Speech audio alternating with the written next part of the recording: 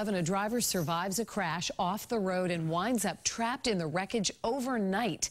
Tonight, we're hearing from the firefighter who helped rescue her. WBZ's Louisa Moller is live in Epping, New Hampshire tonight.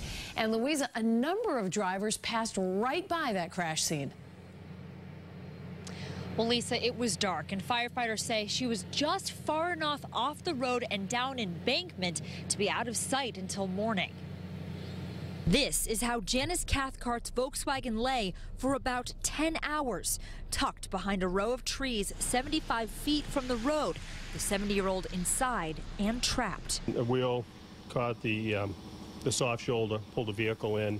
That's about a 40-45 mile per hour area.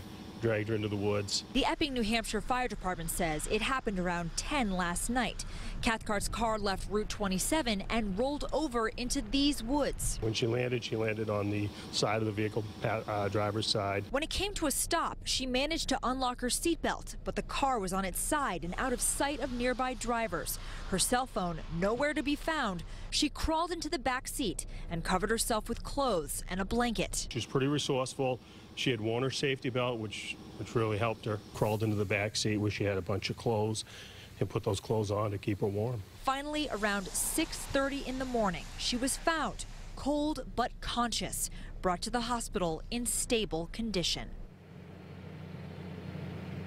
And right now, Cathcart is being kept overnight at the hospital. We're live in Epping, New Hampshire. Louisa Moller, WBZ News.